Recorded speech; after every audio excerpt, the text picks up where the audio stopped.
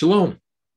In this episode of Five Small Stones, episode 11, we're going to begin a new topic. And that topic is going to be on Bible geography. So how does that help us in terms of our Bible understanding? How does it enhance and expand upon our understanding of God's word? The Greek word for geography is geographia, and it's the Earth's description, and it's more than maps, more than the land. It's the plants, it's the weather, and it's even the people and even their lives. Now, let's take a look at another location in geography. So I'm going to take you to a location in central Israel, and in a short, just a few seconds here, you're going to see a brown patch on the top and a brown patch on the bottom. That's actually Mount Ebal and Mount Gerizim. And right in between those two mountains in the valley is the modern Palestinian city of Nablus. And right in the center of the city is the archaeological park that they have there for the ancient city of Shechem. You're looking at the wall of ancient Shechem that's dated to the Middle Bronze period, 2100 to 1550 BC. But there was an earlier settlement there.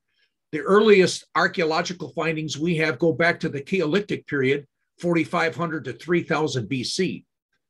But the Canaanites were there, and their first major city was dated to 1900 BC.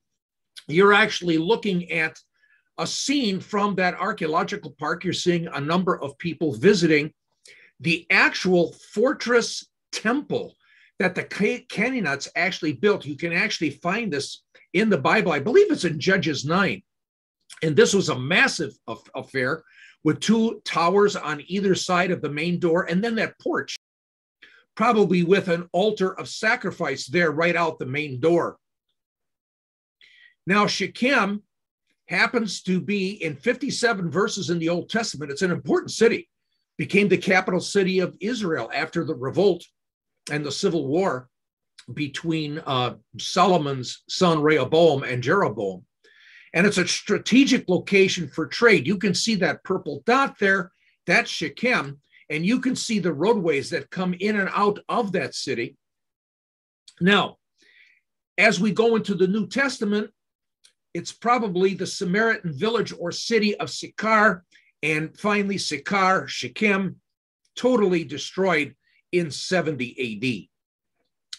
So we're taking a look at possibly what Shechem may have looked like in biblical times. And we ask ourselves the question, what's important about Shechem? How does God use it to proclaim his truth?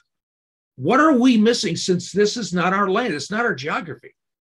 So come with me to Haran. Come with me to Haran in 2091 BC.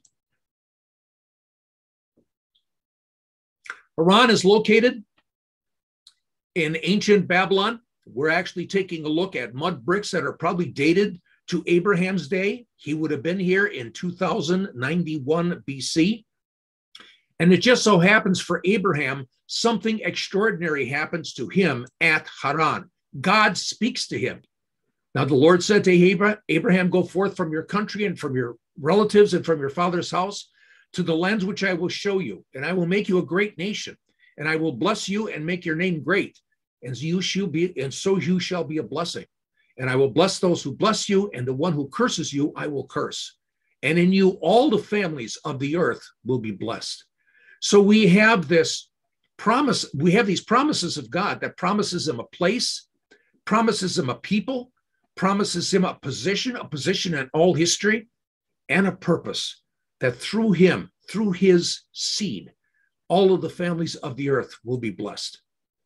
So Abraham and Sarah and his nephew Lot and others from Haran leave Haran. They travel on the main trade routes from Haran, probably down to Damascus. From Damascus, probably headed south along the King's Highway and crossed the Jordan River and came to the city that we're speaking about, Shechem. And we read about that in Genesis 12, 4 through 6. The Lord appeared to Abram and said, to your descendants, I will give this land. And so he built an altar there to the Lord who had appeared to him at Shechem.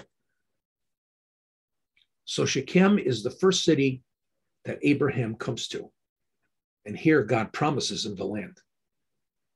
Will God continue to use Shechem like he just did to Abraham?